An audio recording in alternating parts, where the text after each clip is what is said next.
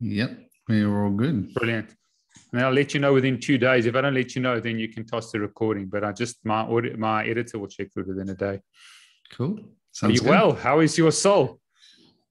Yeah, it's mixed. I would say it's a little bit mixed. I mean, things are pretty cool here in Bali, so I can't complain.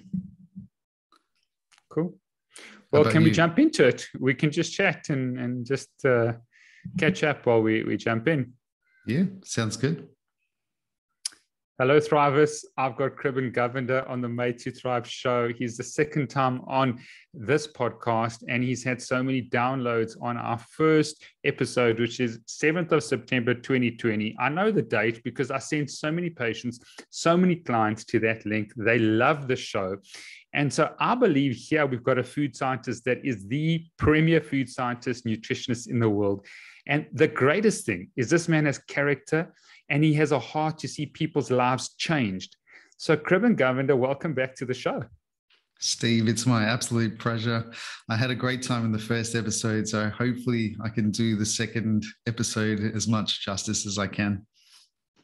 Brilliant. Tell us about your life. You've moved to Bali. Why the move? What's been happening? Yeah, it was really interesting. I mean, it's been now more than 1 year since we left Melbourne for Indonesia and settled down here in Bali. I think the main problem that we had going through the struggles in Melbourne was the lockdown. So I think the 6 months of the hard lockdown really affected us from a mental perspective. And I saw my own mental health deteriorating quite substantially. And also the main thing was the children, really being stuck at home with the schooling at home as well, the online learning. They weren't getting anything done. They were just literally watching YouTube videos and playing games, so that there was not much learning happening. So we made a very hard decision to actually leave Australia, and which we absolutely love Australia. It's my home for 30 years, and move to a foreign nation in Indonesia, in Bali. And Bali we've been to many times in the past. We loved Bali. We thought Bali was infrastructure-wise set up to suit the Australian expectations in terms of, standards and all that kind of stuff. Yeah. And do not regret at all moving my family to Bali. My kids straight away got settled into school, so they were in school, with all the precautions necessary, and they were in school and back to face-to-face learning. So they've been loving the journey and loving the new lifestyle. And I'd say we're very settled now in Indonesia, and we're loving it. And hopefully when things settle down again, we'll be able to head back home to Melbourne. Oh, so that's the plan, to go back to Australia and sort of an interim move to Bali. And the business, Nourishme Organics, obviously the website, we'll put a link, incredible website with incredible shop as well. But so did the business carry on, and then you're going to head back to Australia when things sort of settle down? Yes, Steve, we're really fortunate, actually. We have an amazing team in Melbourne running our distribution and our factory in Melbourne. So it was business as usual. So, I mean, we're managing everything remotely. And I think most people can appreciate now with remote working, most people are working from home over the last couple of years. So it's no different in me, being at home in Melbourne, managing my team versus being here in Bali, managing my team. So it's been really seamless. Technology is amazing now with Zoom and all the other tools that we have. So it's been almost hiccup free. I mean, you're always going to have a few hiccups here and there, but I could say we're really fortunate and blessed to have an amazing team in Melbourne, and opportunistically now being able to set up a team here for our Indonesian and Asian expansion here, using Bali as the hub. So one thing I didn't mention is one of the main reasons to leave was also to set up a hub for Asia. So we decided to pick Indonesia to be our hub for the Asian market. And so we've set up a little presence sales office here in Indonesia, which is really off to a good start as well. So that's been keeping me very busy here to get things up and running. So we We built a facility here in Bali. We were lucky to find a location. We built a small little shop and manufacturing presence here in Bali. And obviously we export a lot of our products from Australia into Bali for the Asian market. And it's off to an amazing start. I'm really amazed at how good it's going, given that we are still in a pandemic. Yeah, well done to you. You know, I think taking the risk, and it is a risk. You move your whole family, you've got children, you don't know how it's going to work out. Are they going to adapt? Are they not going to adapt? But I think the most important is you have an incredible product. You've got, you know, your expertise on kefir, on fermented foods, just what we've seen on your podcast has been, you know, nothing short of supernatural. So well done to you. Tell us a little bit about kefir, what you're doing, what you've learned in the last couple of years. Last time we spoke was 2020. It's almost 2 years ago. But tell us what you've learned, the new products you've got. And, you know, I just think it's so important that you started with a dream to change people's lives. Yes, the business has grown. Yes, it's probably been more profitable, but the heart of Kriben Govender is to see people's lives change through their nutritionists, through fermented foods. So tell us anything new about the science or what's happening with your kefir and your products. Yeah, absolutely. I mean, with Kefir, since we last spoke, I think we touched on all the benefits of the existing science at that point. But now there's an amazing study that came out quite recently, it would only be a few months ago, about Kefir specifically with its effects as it relates to COVID. So there's some amazing benefits and protective benefits from using Kefir when it comes to mitigating some of the risks of viral infections. And particularly I can send you a link later to that particular study where they talked about using Kefir as a potential prophylactic type product for viral infections and very specifically to COVID-19. So amazing. And, you know, I haven't stopped taking Kefir. I have Kefir every day for the last how many years. So, you know, and specifically speaking, I think it's to do with the ACE2 receptor. The study talks about, I always knew from early days about the ACE2 receptor when it came to Kefir, but now it's very clear that Kefir may have some benefits to blocking the viral adhesion to the cells by having the impact on the ACE2 receptor. So the way it works with viral material or viral particles attacking a cell is that it has to bind to the ACE2 receptor. So there's a couple of things that can mitigate that. So Kefir being one of that. There's a whole host of antiviral natural medicines that we can use as well. But Kefir and vitamin D, to me, are the biggest ones that are going to block that ACE2 receptor and the viral particles from attaching to cells. So that has been an amazing revelation over the last few months. I've also put it on my Instagram at Gut Health Gurus. So if you want to look at that particular study and some of the infographics on how the mechanisms of Kefir work, head to my Instagram and check it out. And you can see the link to the study there as well. Fantastic. So kefir improving your immune function as a preventative. And also, is it a form of treatment if someone gets a viral infection? You know, I think things are turning. South Africa is very positive. I saw a lot of people today at the coffee shop without a mask. Wherever I've gone, I've always not trying to wear a mask. So people ask me, I direct them to the science, to the research about masks, and in a very sort of loving way. I think, you know, these fundamentalists on both sides, the message and the method is very important. And the moment, how you share that message is crucially important. But I saw people a lot more relaxed. Obviously, you know, Boris and his declaration yesterday, it's gone viral on WhatsApp and that, and no more mandates, no more, vaccine passes. So it's changed already. And I see people that are far more relaxed. The Omicron has, you know, many people have been sick, but the hospitals have been empty, which has been, you know, really encouraging to see.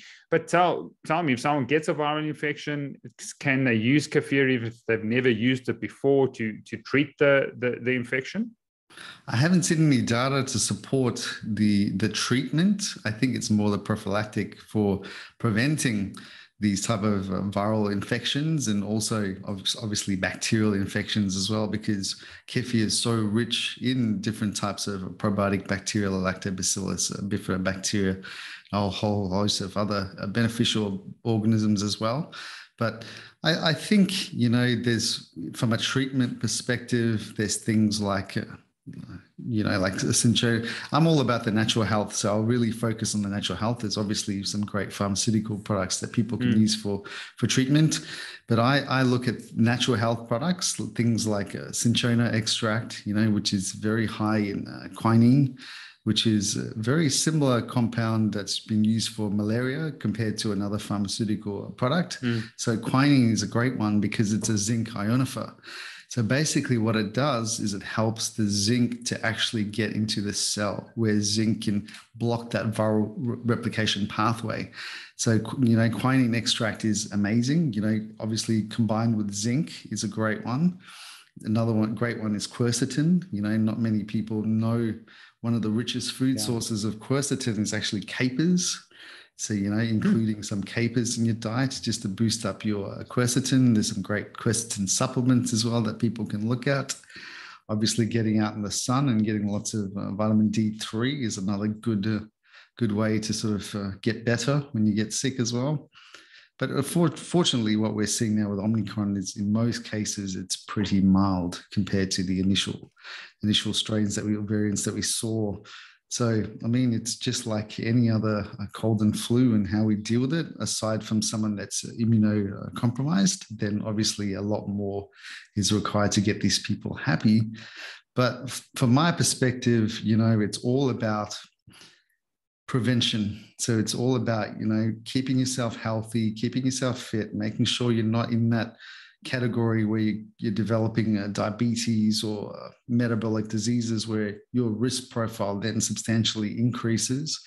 But if you put in the work now, making sure we're eating clean, healthy, natural foods, real food, no processed junk, getting lots of good exercise, getting out in the sun, getting, your vitamin D, getting your circadian rhythms right, adopting things like fasting methodologies, intermittent fasting, all these things are going to set you up so then you're not going to be in that high risk category. So if you do pick up a dreaded COVID or any other viral or bacterial infection, your body can deal with it pretty easily because it's not stressed out fighting other disease states at the same time. So I think that's really the key. Another great one that I've come across recently is black seed oil. So that's another good natural remedy as well. So that's very rich in different types of compounds, polyphenols, and it's got some great literature and studies behind it as well when it comes to, dealing with bronchial type infections, viral infections, boosting immunity, all that stuff is great. Something that people might not be aware of, groundbreaking stuff I'm talking about now. Wow. Collagen from kangaroos. Wow. Jeez, never heard of this one, Kriben. Oh, yes. It's a revolutionary product, really, because no one's really talking about it yet. But I've seen the early literature coming out with this stuff, and it's amazing when it comes to its anti-blood clotting abilities. Wow. So, people struggling with, a small percentage of people have adverse reactions to different medications, so they can potentially use something like collagen. I think there's different types of collagen peptides that can exert benefits when it comes to its anti-blood clotting abilities, but the particular one I've seen is the collagen, the collagen from kangaroos. Another great one. Well, you might be aware of this one because you're a Chinese medicine practitioner. Yeah. Have you ever come across Jiao? No. Not with regards to viral. Yeah. Not so much relating to viral in this conversation now. I mean, Jiao is like a donkey collagen, but it also has it exerts some sort of benefits when it comes to blood health. Specifically when it comes to menstrual issues with women, and also, anemia, things like that. It's in the Chinese pharmacopoeia. It's been used for thousands of years. People go so crazy about donkey collagen that they've basically come close to eradicating their donkey population in China. Sure. It's a big problem. But fortunately now in Australia, we have a lot of feral donkeys. So what's happened is that when they cull the donkeys, now there's an upstream value add by taking or using the waste stream materials, the skin and all this material that's typically thrown out, and turning it into ijao, which is a huge like a natural health, Chinese health benefit that's hugely popular in China. Anti-aging, skin, all that kind of stuff. But also very specifically used when it comes to blood. There seems to be something going on when it comes to collagen consumption in blood. So, I'm still researching. I'm still in that research phase to understand it more. Well, when you get the data and the links and the articles, and send them our way so we can put it on the podcast and on the YouTube video. I think that's important. If you're looking at kangaroo cartilage, you're going to be obviously, I assume, stocking it on the Nourishme Organics website. So are you going to be sort of distributing also the donkey cartilage as well as the kangaroo cartilage? Oh, yeah. Yeah, we've got both on our website. I mean, the kangaroo is on the website right now. I mean, you're going to love this.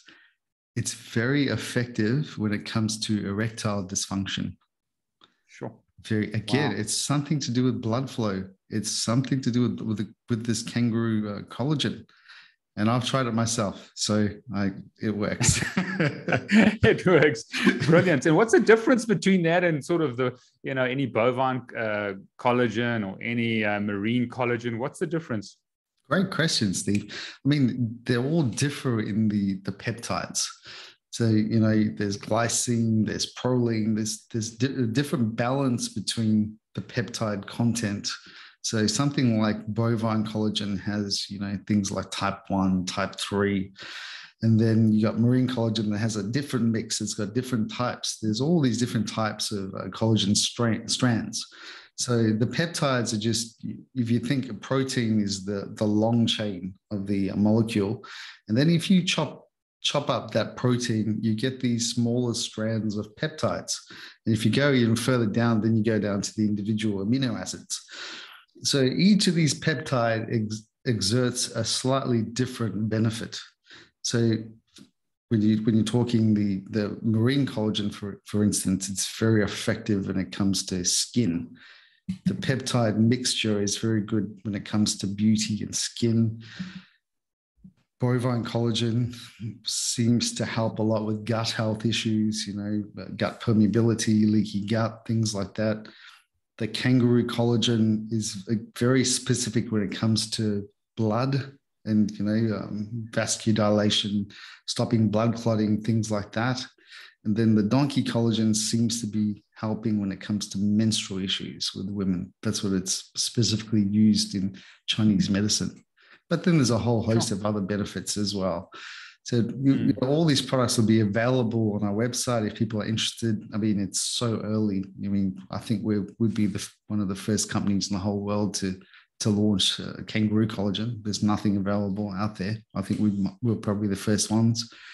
Ijao has been used for thousands of years, but I don't think it's readily accepted yet or known about. That's a better word. Yeah. Known about in the West, but it's certainly known in Chinese medicine. Great. I want you to just consider that I'm a client of yours and a patient. I'll give you my backstory on fermented foods and Kefir. I've got an incredible colleague who got a farm, organic farm. He's a medical doctor, runs an incredible clinic as a functional medicine practitioner. We've become good friends. He does my platelet-rich plasma injections, my prolotherapy, my prolozone. And he gave me many, many years ago, I mean, we've been friends for 12 years. He gave me a bottle of the grains of Kefir and he told me how to do it.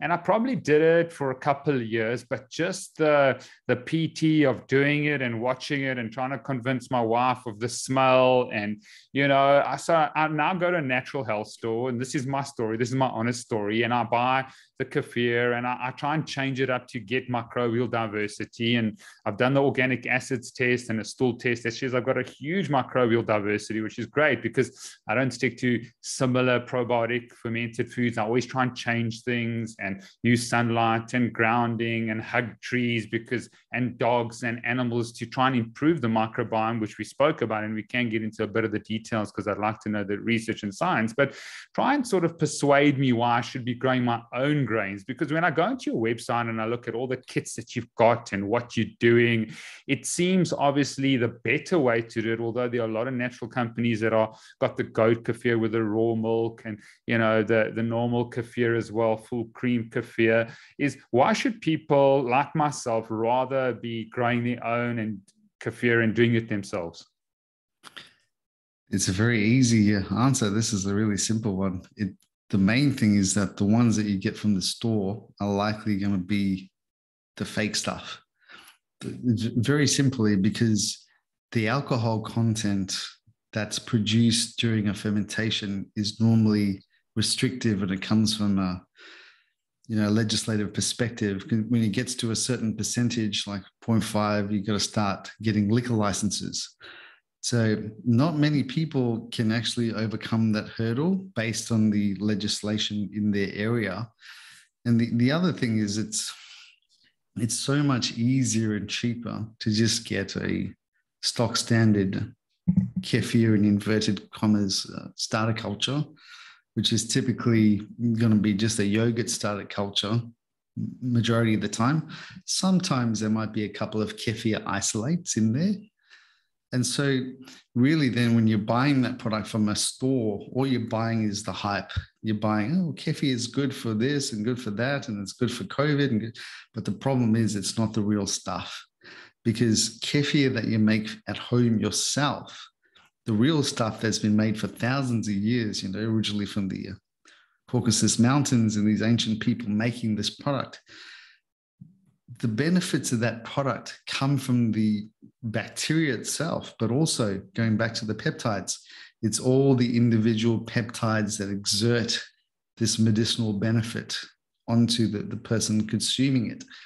And when you're not making the product from start to finish, you might be getting a handful of yogurt type bacteria from a commercial product, maybe one or two kefir strains, but you're missing out on all the peptides, the postbiotics, that's also the peptides, the vitamins, the plethora of different bacteria and real kefir. You're talking, a couple of trillion organisms per serve, 100 different types, up to 100 different types of probiotic organisms.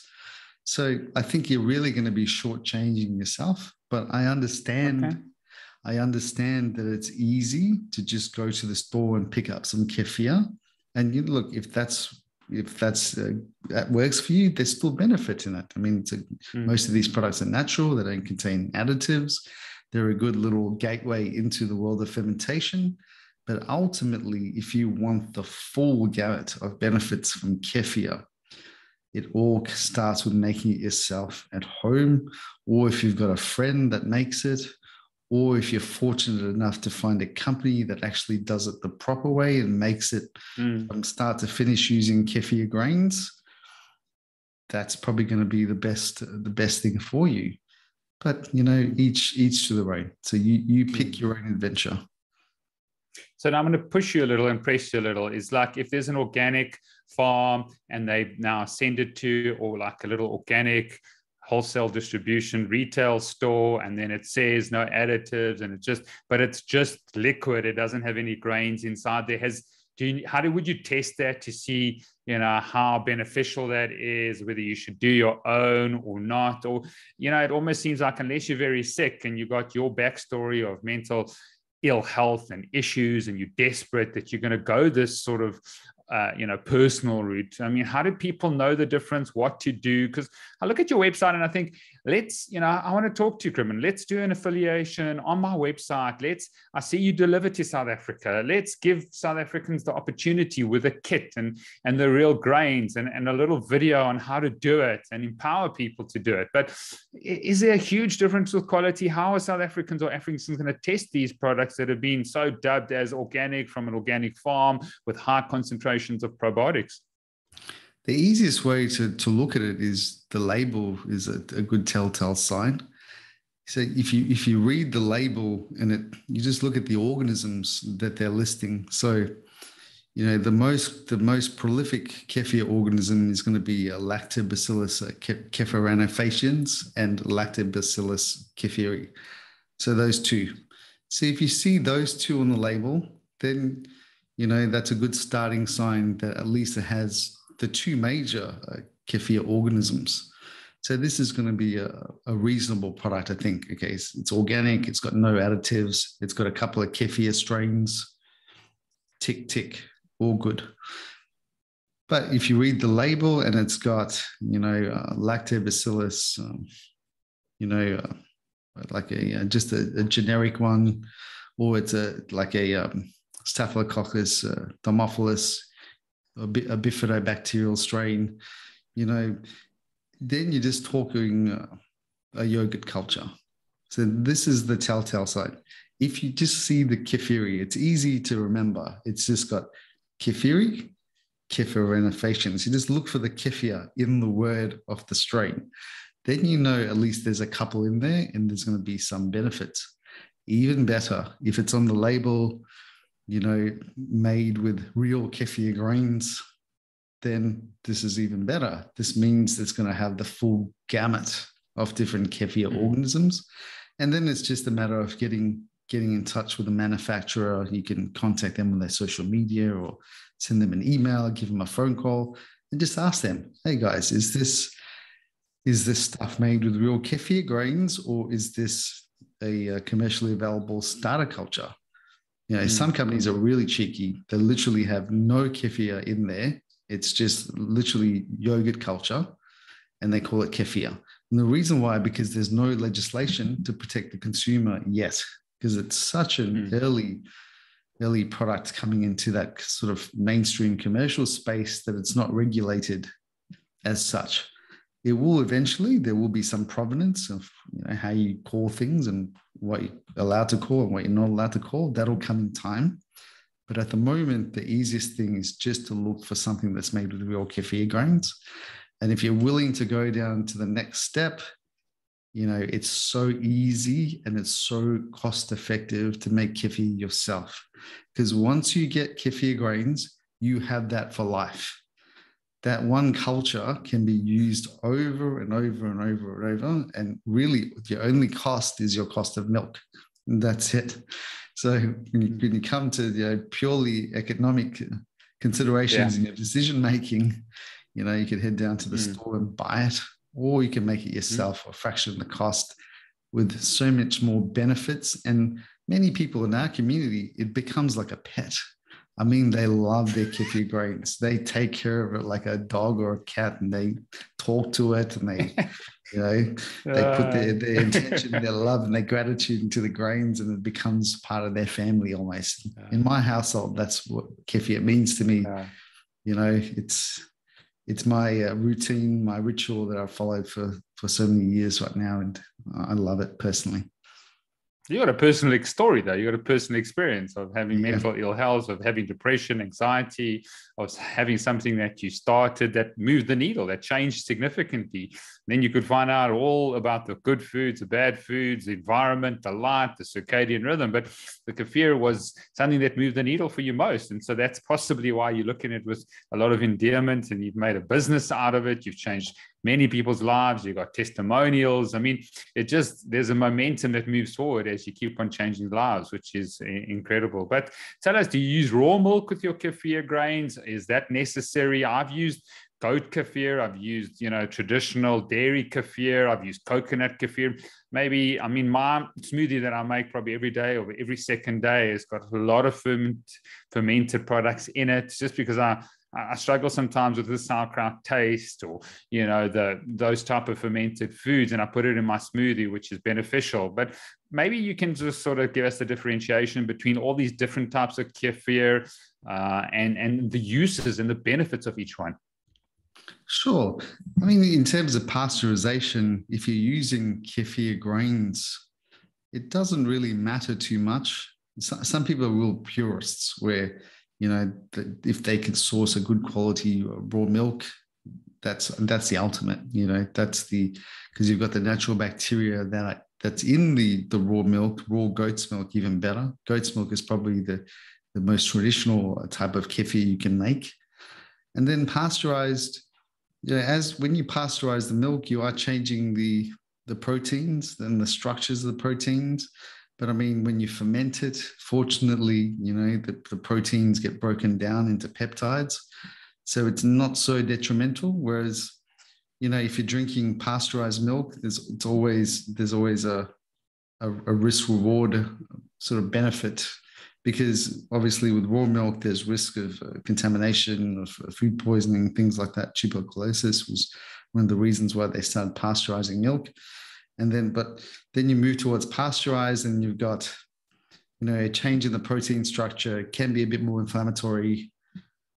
Fermenting it will mitigate most of those risks. So I'm not too concerned. UHT milk probably is the least one I'd recommend, because it doesn't produce as good of a kefir as, say, the other two milks that we talked about. And then when you come to the other type of milks that you could use, you could definitely use coconut milk, you could use soy milk, you could use oat milk. They're all going to produce a kefir. It's not going to have the same peptides, because obviously you're not starting with the same protein mix at the start. But look, there's still the organisms in there. When you're using plant-based milks, you have to add some form of sugar substrate. So the easiest thing to do is just drop in a date, or a dried fig or dried date, preservative-free. And this will give it some food to actually to grow and to thrive. So out of all the alternative milks, soy milk produces the best type of kefir, because the protein content is higher than the other two, and it does produce quite a nice kefir. So, I mean, it's you pick your own journey. I mean, if you want to go plant-based, this is a good alternative to still get the probiotic organisms. If you're more purist and you're not too worried about, the vegetarian vegan sort of conversation, then the best, most researched type of kefir, with all the evidence, all the science behind it, all the peptides, is going to be a milk-based product. I recommend just, pasteurized dairy is fine. Choose like an A2 type cow, nice soft protein, easy to digest. That will produce the best type of kefir.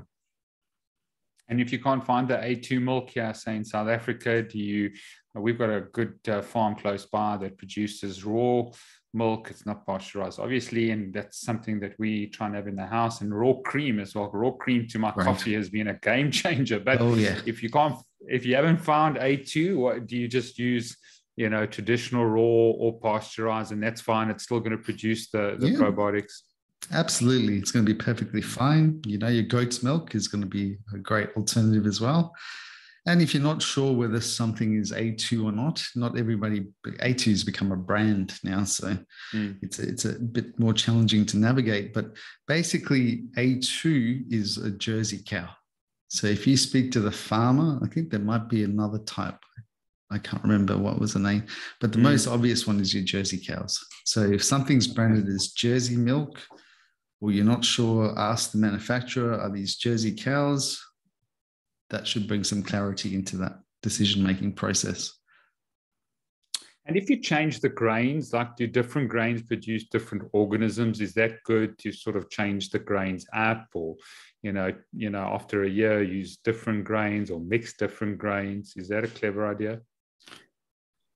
That's a double-edged sword, because ultimately, from a microbial diversity perspective, that's a great idea. Share your grains with your friend, get them to share some, mix up the culture, and then you've got a bit more diversity in your actual kefir. That's the first thought bubble. The second thought bubble is that, and I think long-term kefir makers will appreciate this, it takes a long time to get the taste profile and the organoleptic qualities, the taste, the smell, the thickness, the viscosity, all that. It takes a long time to find something that you love.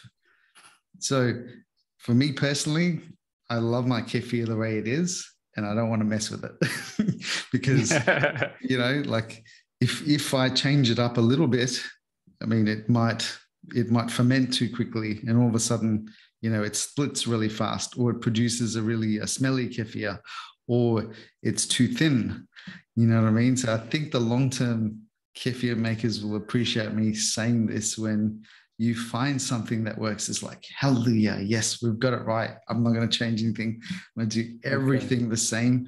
Water kefir makers will also appreciate this, because they get to a point where their grains are multiplying and it's producing this beautiful tasting kefir, or it's producing some gas. So they're really happy with the fizziness or something about it. And then if they go mess with it, all of a sudden the grains dissolve and they disappear, and then you got to start over again. So I hear you. I hear you. From that diversity perspective, great idea. From a practical application, probably not a great idea, but each to their own, But maybe you can just share some of your kefir with your friends in that, so that they can send you some. You don't have to change the grains. You can make some, and then you give it to them, and you take a bit, and then you've got microbial diversity. Of course. And then you can just nourish your little pet, and make sure that your pet produces what it needs to. Absolutely. Share the kefir. That's a great idea. I mean, you get some from their batch, you get some from yours, and you mix it up, and you're getting more diversity by just having different batches and, slightly different environments, slightly different kefir grains. So they might have an organism that's a little bit different to yours, that's got all these benefits, or just the ratios are a little bit different as well. So, with fermented foods, diversity is always the key. Great idea, Steve. Okay. So my commitment is I'm going to order a kit from you. I'm going to start the process. I'm going to start videoing myself, put it on all my socials. We're growing nicely, especially on Instagram, which is cool. But you can maybe, I'll go to your website, walk me through the process. We can connect. Possibly we can. Are you delivering significantly to South Africa, or you're not sure about those numbers through COVID?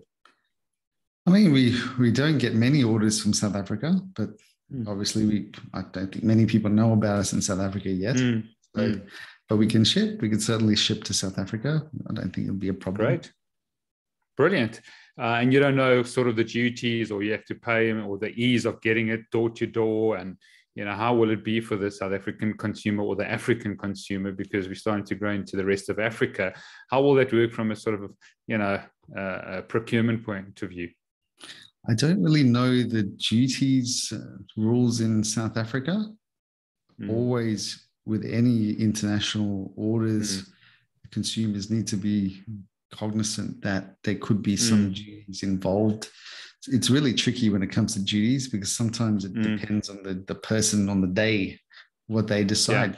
Even when we ship to the US, again, some items will get duties applied, or other items will get held up, or other items will even get rejected. So it's always up to the duty officer or the customs officer on the day and how they navigate. So that's a common problem that we have when we ship overseas. So you've got to be aware of that. Okay, so what I'm gonna start then. I'll get in touch with your team, or you can just link me with the right person, make the order, see how it comes through, and we can go through that process. I wanted to ask you just a personal story. We try to get, Woolworths is a big brand in South Africa, sort of a premier supermarket brand, high end, and they do organic coffee, which I've checked out. They've got an organic milk, and their processes and their protocols are pretty strict, but they won't make a cappuccino with organic coffee and organic milk, and organic milk is on their shelves, and we try to do a whole social push, but nothing from them. From dairy's point of view, because I mean, as a nutrition scientist, how important is it to use the organic dairy versus the conventional traditional dairy? I think it's incredibly important, because by using organic, I mean, there's standards on antibiotic usage, there's standards on any additives, hormones. So all these additives, they're used in conventional dairy, but if you look at the price difference of conventional dairy versus organic, it's chalk and cheese. Organic is much more expensive because it's more difficult to make it, and you don't get the same level of yield. So I think, if you can afford organic, definitely choose organic. versus conventional, but I'm not sure why Woolworths are doing that. Maybe it's the cost. Maybe it's purely a cost conversation. Maybe they're not going to be able to make enough margin on using organic. Or maybe look, I've asked the question. Yeah. Yeah. And they haven't come back to me with anything. It's sitting on their shelves there. I don't mind paying extra. They give you the option of oat. They give you the option of soy. They give you the option of almond. Some stores give you the option of macadamia, but they don't give you the option of organic dairy. It's just a fascinating process. I don't think you can find organic coffee and organic dairy product in this country, and the milk lab products that come from Australia that everybody's raving, the stuff inside there is horrific. It's horrendous. All the seed oils, these processed seed oils that they're using in these milks. I mean, I tell my clients and my patients, try not to use those because you're increasing that omega-6 to omega-3 ratio, which is not beneficial at all. I don't know what your take is on that.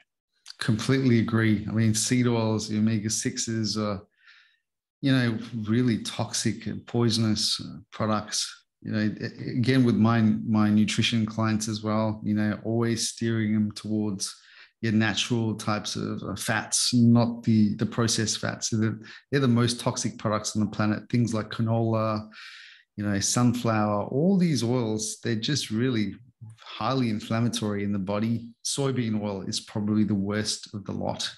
That is the cheapest and nastiest oil that's used in a lot of processed food products, fast food products. So, you're much better off going for your natural fats, natural oils. The one I use the most when it comes to cooking is avocado. I love avocado oil, or if I have to do some very low temperature frying, I'll use olive oil as well.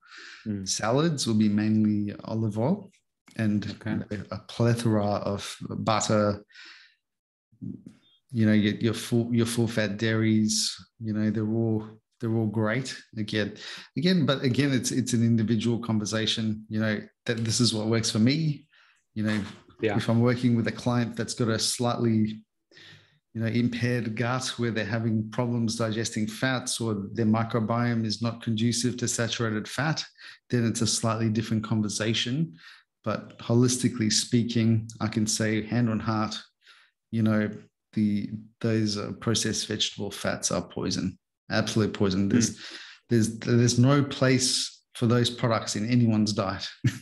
Whereas your avocado oils, your butters, your cheeses, they're good for most people, aside from a few that have dysbiosis problems, or they choose not to have it based on cultural or veganism, sustainability, things like that. Great.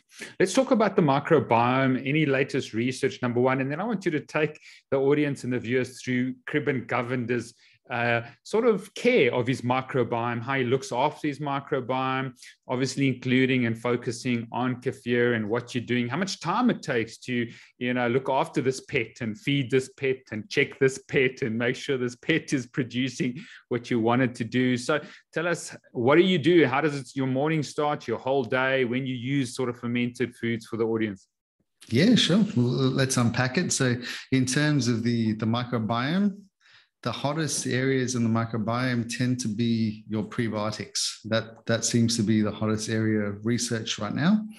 So, early days, there was a lot of research happening on the probiotic organisms and the different strains. But I think what we're starting to understand now is that much more powerful tools lie in that prebiotic, postbiotic space.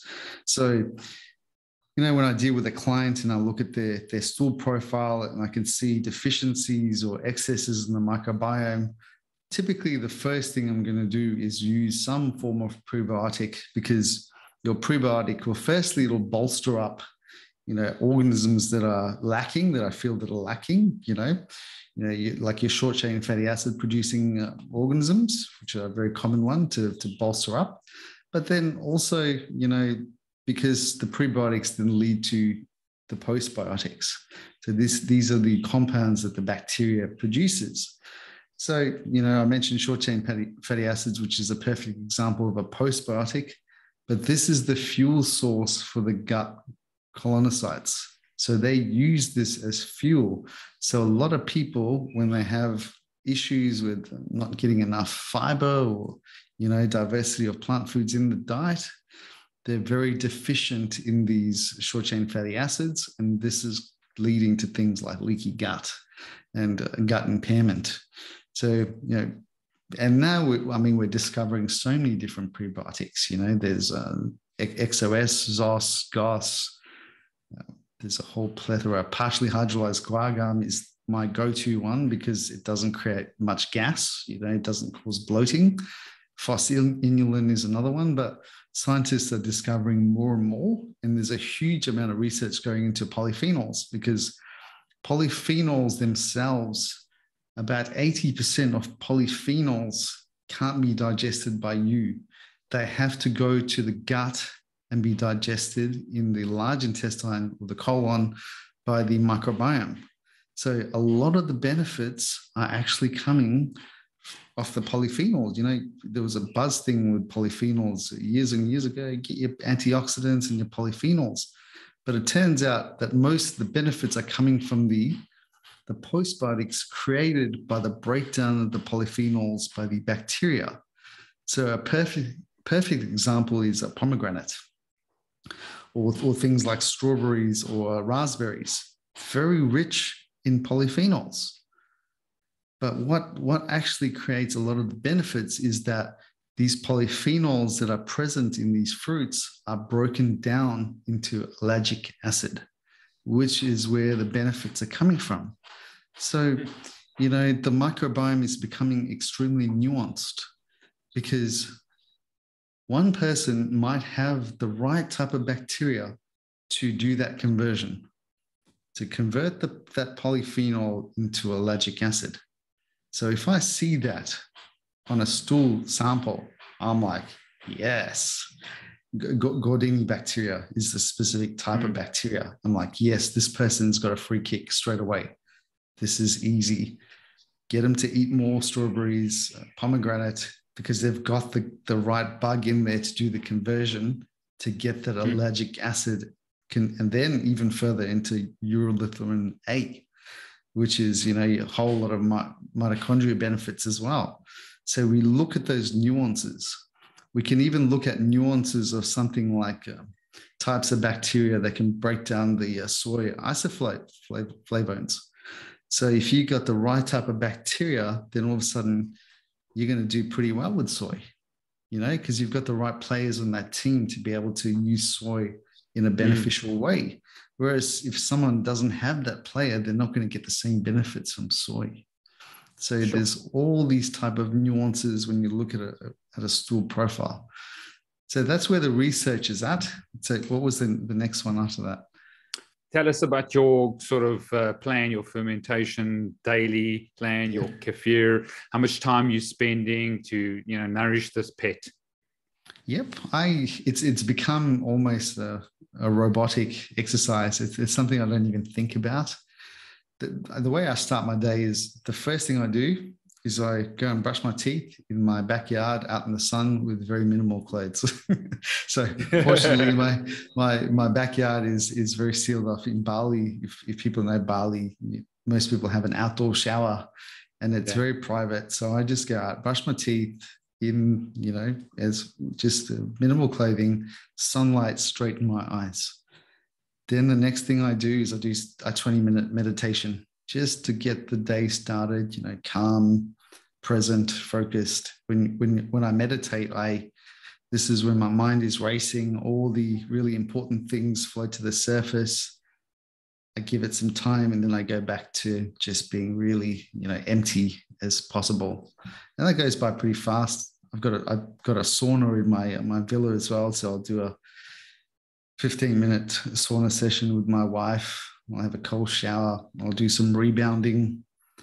And then breakfast is when the fermented foods start, obviously the kefir with just a little bit of fruit, a bit of natural honey. We get great honey here in Bali, raw honey, bee pollen, all my supplements, different supplements that I take. And then I start my day. But then in terms of the fermented foods, I try to incorporate a fermented food in each meal. So, at lunchtime, it'll be maybe a bit of miso, or it'll be some sauerkraut, some kimchi. So every meal has some element of something fermented, some yogurt, even just some homemade yogurt. So it's pretty simple. I don't make it too complicated, but this is my daily routine. But how are you nurturing those grains, and who's putting the cream? Are you using raw milk, or who's putting the cream in? Who's watching them? The splitting, it grows so fast, starts bubbling. Oh, I mean, I can just remember my story 10 years ago. My wife was like, the stuff's in the fridge. What are you doing? We can't go. We can't smell anything else. So tell us a little bit about that process. I'm really lucky. I mean, in Australia, I'd be looking after it myself, but people that live in Bali, we have lots of help. So we have people in our villa, people that look after the grains for us. I don't really have to think about it. I've trained them initially. So I know is I wake up in the morning and I've got some kefir in my fridge. So the whole straining and the process side of it's been outsourced. So it's pretty easy. Okay, but tell us about when you go to Melbourne, what you do then. Because, I mean, obviously this is something that a lot of people will need to do themselves. Obviously in South Africa, we've got a lot of help, so we can outsource it, or some people can. But tell us the process of looking after this pet. The most important thing is consistency and keeping it at room temperature and keeping it fed. So as soon as you take a bit of a break, you put it in the fridge, as you mentioned before, then it becomes really sluggish and the mixture of bacteria shifts. So then you're going to struggle to get it back to its original potency. It's going to take quite a few batches. So the key thing is, get into a routine. Set up your morning, however you want to set it up, what needs to be done, but at some point allocate some time to actually doing the straining, which is pretty fast. I mean, it's literally, if you use a Kefir co, it's faster because it's got the strainer built into the lid. But, it's just as easy as you get a kitchen strainer, you pour out your Kefir into the strainer, let the Kefir drain out, use your clean fingers, push the Kefir through, take the grains, put it into a clean jar, top up with milk, cover it, restart, and then repeat that process every 24 to 48 hours. 24 to 48 hours. So you could produce significant amounts of Kefir. You could distribute this down to your neighbors across. So, but just take us from the start. I mean, you get the grains. I'm going to order from you. You fill it up with what milk that you want. You cover it. You put it out. You leave it outside initially. You put it in the. What do you do exactly? It never goes in the fridge unless you've strained it and you've put it in there for storage. But the grains always stay outside. So this is how you keep them optimized, because the temperature is just right for them outside. They don't get sluggish. So then it depends on your own climate. So I'm assuming South Africa, it's pretty warm. You're going to produce kefir probably every 24 hours. So, it's just a teaspoon of grains, 250 mils of milk. So you're going to produce roughly 250 mils of kefir. Strain it out. The kefir grains will be left in the strainer. So then you take the grains back in, 250 mils of milk, start again. It's really easy. It's a simple process. It's a little bit tedious because you do it every day, but for some people, it becomes like a meditation. It's something they start to enjoy and they love. So it's not rocket science.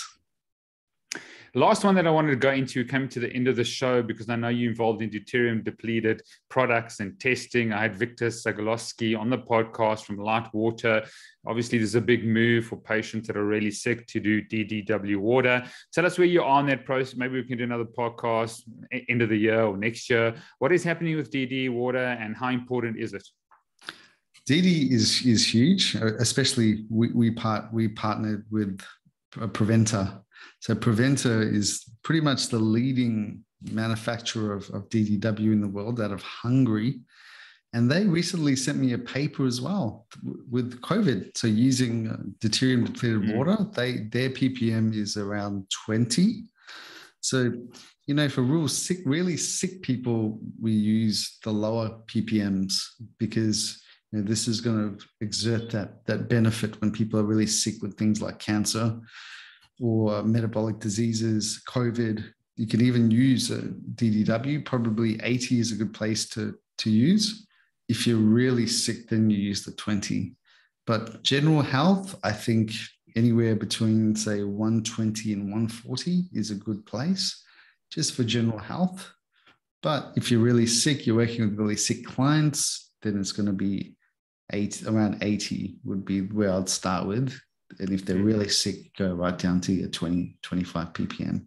Okay. Is that Laszlo Boris that you speak? Is he a preventer? Not Laszlo Boris. That would be Dr. Gabor Shamliai. Okay. But they're affiliated with each other. They're friends. So they do a lot of research together with Laszlo Boris, Dr. Laszlo Boris and Dr. Gabor Shamliai. Okay, so maybe we can get you those links. I don't think you can find DDW in South Africa that we've looked at. We're not sure with the demand in COVID. Obviously, it's an expensive product. But just quickly, the testing, how important has that been? Has that been a sort of big uptake in testing people's levels of deuterium? Admittedly, with the deuterium testing, we decided to shut that down. Okay. Because we moved here to Australia, and that requires quite a lot of technical expertise. So, and plus the labs that we were using during the shutdown, they also, it became too difficult for us to send saliva samples. Okay. So it became a nightmare to deal with, because obviously with COVID and all that happening at the same time, we decided just to pull the plug on it. Just wasn't worth it. But, in future, there's lots of demand for it. I mean, we get lots of emails of people asking for the test. It's just not the right time for it now. We'll just wait for things to settle down. And then in future, we can look at implementing it again. Brilliant. Well, those that are listening, go and check out Kriben Govender on the YouTube. He looks incredible. His skin is glowing. I don't know if he should move from Bali back to Melbourne. Looks like Bali has treated you exceptionally well. You've got a great lifestyle. When are you going to head back? And is there a possibility of staying in Bali? I've got lots of projects here in Bali at the moment to keep me really busy. So we're keeping a very open mind. Obviously, we've got a lot of setup still to happen for our Asian market here. So I'd say at least the next few months, I'll be still based in Bali, and then we'll see how things play out with Australia pretty soon. Good. Where can people connect with you, Kriben? Tell us about your social media, how they can get onto your website and all your channels. Yeah, sure. The easiest way to connect with me is via Instagram, just @GutHealthGurus. The website is very simple, just Nourishme www.nourishmeorganics.com.au. And really, if you want to go deep in what we're talking about, the podcast, the Gut Health Gurus podcast, which was, I think, having some good success in South Africa recently, #1 in Namibia. So that's in Africa. So we got to #1 in Oman, I think. So kind of close to Africa. So we're starting to make some waves around the African area, but still our main market is still Australia, Canada, UK, US, where we're really popular. But guys, check out the podcast. It's scientific in nature, but we try and simplify it and bring you the latest and most cutting edge scientific information that we can. Well, thank you so much, Kriben Govender. Declare favor and blessing over you that your dreams may actually come into fruition. You're a man of much character, truth. You want to see people's lives transformed, and it's been a privilege to partner with you, to get to know you, to share your incredible wisdom, because you're a man not only of the science, but you're a man of experience. You've experienced what it is to have mental ill health, the anxiety, the depression, what happened to you. You got some incredible pictures on Instagram that I saw how you were, what you looked like compared to what you look like now. So people can go and check that out. So thank you so much. My pleasure, Steve. Thank you so much for having me. Brilliant. Thanks, Kriben. Really appreciate your time. Maybe we can sort of just connect and put you guys an affiliate on my website, made2thrive.co.za. Let me start importing some things. Maybe you've got your head operations manager that I can deal with directly.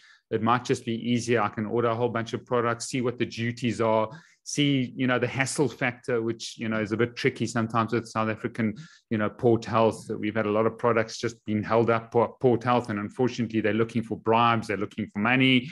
There's just so much corruption, unfortunately, in the system. But I do want to give it a go. And then if it does work and it's easy, then we can just put you in as an affiliate and see what happens. Sure. Happy to explore. Absolutely. Cool. Well, thank you so much. I think via email, if you can just drop me the person that I should connect with, and then we can go from there. Yeah, sure. We'll do, man. Brilliant, Kriben. Have a super evening. I know it's probably afternoon there. And thanks for your time, and well done on your expansion. You're an inspiration to me. Made to Thrive is only 2 years old, or not even 2 years old. So just keep going. Yeah, I'll just stop this recording and you can chat more.